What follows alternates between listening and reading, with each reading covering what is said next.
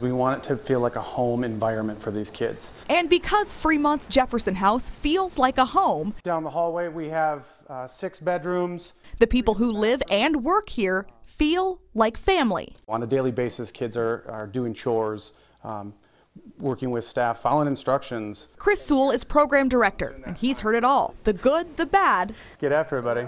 And the extraordinary, like 17-year-old Tanner's story. To find people who actually cares in this world, I mean, it's rough. It's hard to find. Tanner has struggled with drug use, been in and out of trouble before finally landing here.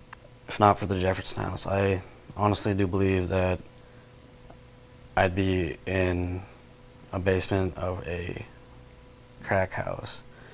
But the Jefferson House gives people like Tanner an option other than jail. It's an emergency shelter and a group home for 12 kids, all under 18. We are the only residential shelter in Dodge County, so sometimes they would have to be shipped outside of the service area. Sewell says they're part of Heartland Family Service, so instead of being locked up, kids come here to learn life skills. Kids don't want to do bad things. They want to be successful. But how they make this house feel like a home is community support.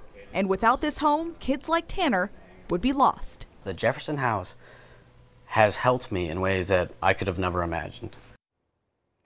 And you will get a chance to help the Jefferson House on Saturday. They're having a comedy night fundraiser in Fremont.